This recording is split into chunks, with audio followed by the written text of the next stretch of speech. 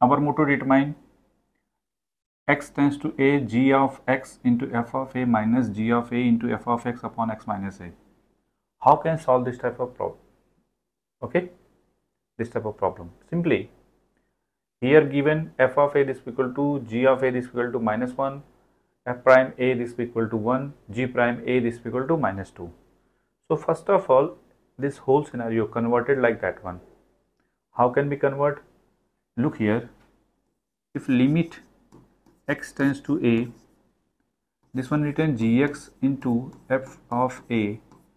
Okay, if g of a into f of a adding, okay, and also subtracting g of a into f of a minus g of a, this one written f of x, whole divided by how much?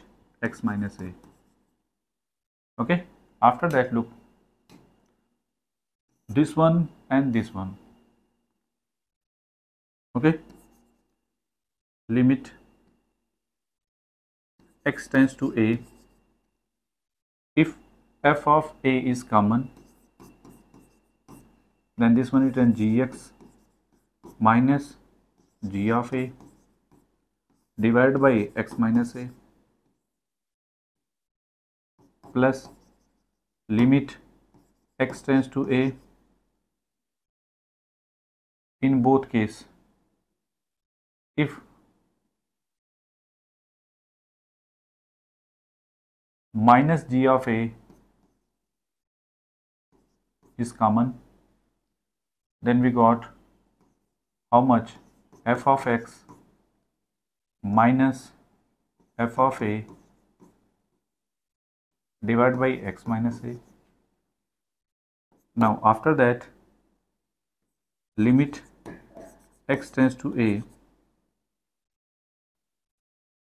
basically that one f of a.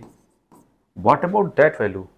Limit x tends to a, gx minus g of a upon x minus a, that is g prime a basically, and minus of g of a, okay, into this one is a f prime a.